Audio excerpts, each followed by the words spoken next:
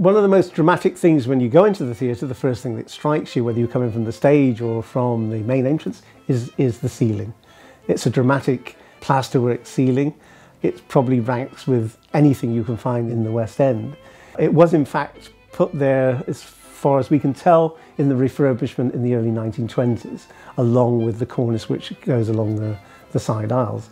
But it's a very dramatic legacy for the theatre, and it kind of stamps the atmosphere on it and is one of the main features of the theatre itself. There are two statues there just to the side of the stage, in the columns at the side of the stage. One is the Greek god of drama and one is the Greek god of comedy.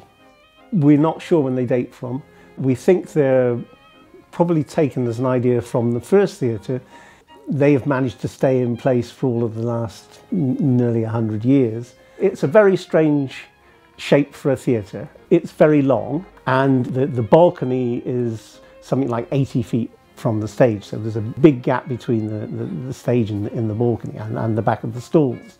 We're not quite sure why it's that shape. The one theory is that it was designed by the architect of the second palace, who was not a theatre designer, so he just filled the space. But one interesting thing is, though it's not the shape of a traditional West End theatre, it's the shape of a concert hall, and also it's shaped like a large music hall. Large music halls of the late Victorian period were very, very, very big buildings, so possibly it was designed that way, except for the fact that they were very contemptuous of music hall. Music hall was very vulgar, and these were upstanding citizens of Muswell Hill who wanted an uplifting experience, educative experience. They wanted a certain kind of audience.